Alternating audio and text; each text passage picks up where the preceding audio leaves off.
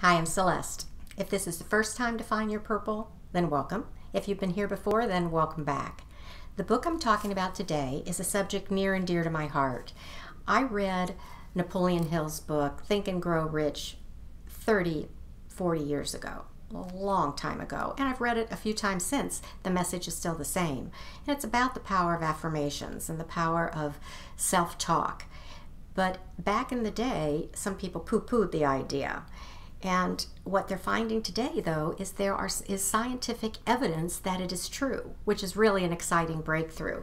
The book I'm talking about is The Power of Neuroplasticity by Shad Helmstetter PHD. And it shows the breakthrough of the research of rewiring the brain and the actual way you can go about doing it. There was a TED Talk that I saw with a woman. The title of the TED Talk was The Woman Who Changed Her Brain, which was pretty intriguing to me. Her name was Barbara Arrowsmith-Young, and it was a TED Talk in Toronto. And TED Talks happen all over the world, and it's about sharing ideas, and you can go on the internet and Google TED Talks, and you can find a series of subjects. There's hundreds of them out there now available to everyone.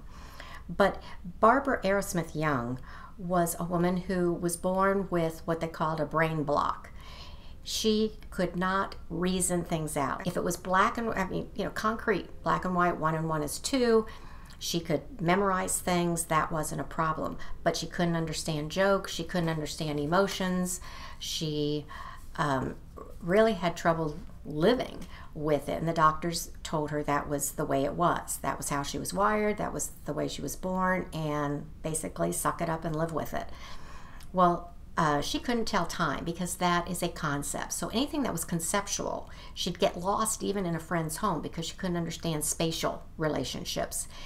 And even the left side of her body was kind of an enemy to her. If she had her hand on a hot stove, she would feel pain, but she would have no idea where it came from. So obviously part of her brain was damaged in some way. And when she was 25, she heard a story about a Russian soldier who had had a brain injury from a bullet and how he could not reason and all of that, and she recognized herself in him. Ultimately, he was able to retrain his brain, and that made her realize there was a chance for her. She started with telling time, and it took her 3 or 4 months, but using flashcards and going from learning the 2 hands and then the relationship with the 3rd hand and the 4th hand, she was able to rewire her brain to be able to tell time. And once that connection was made, that opened other doors to her.